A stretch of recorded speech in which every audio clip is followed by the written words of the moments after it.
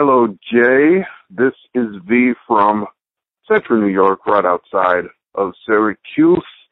And I was just listening to episode 1127. May I first say thank you for deciding to number them. It has been much more easier to keep track of them since you've done that.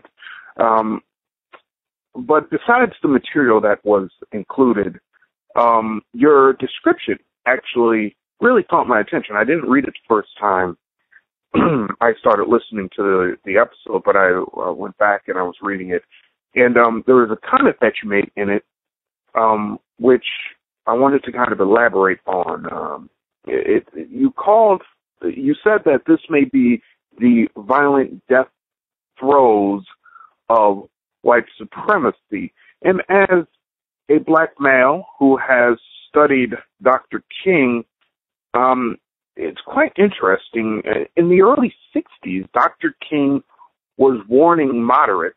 I often say moderates are rebranded as progressives today. But he was warning moderates who were saying, this is the death throes of Jim Crow. This is the death throes of that racist system of the South. He was warning them.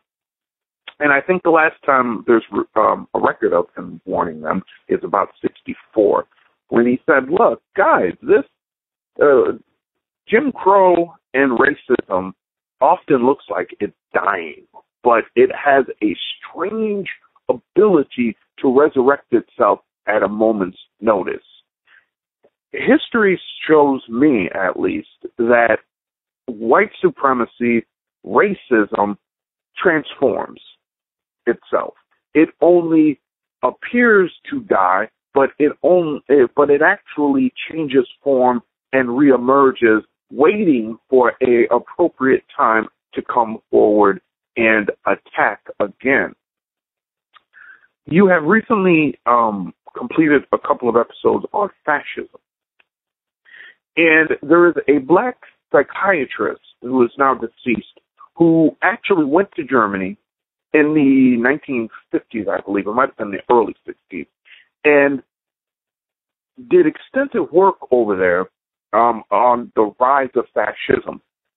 And she commented when she returned back to the United States, looking at the plight of the Jews, looking at what happened to the Jews, looking at what was happening to black people. She said to her, it appeared that fascism was nothing more than racism organized.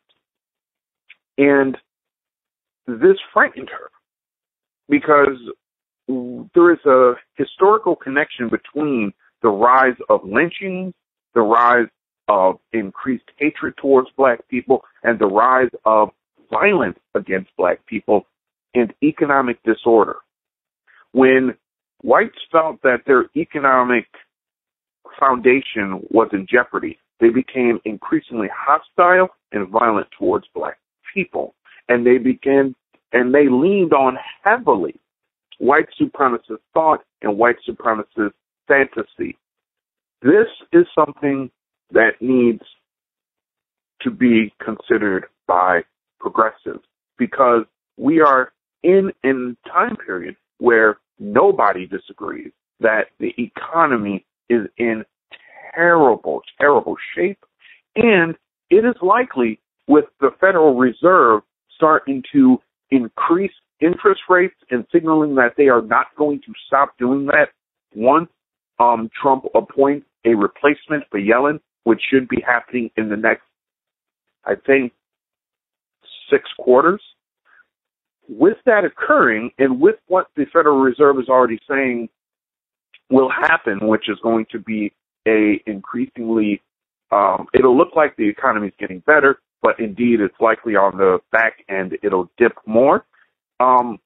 White supremacy is probably going to increasingly become part of our social fabric again. Just some food for thought. Thank you for the great work that you're doing. Peace to you and all the listeners.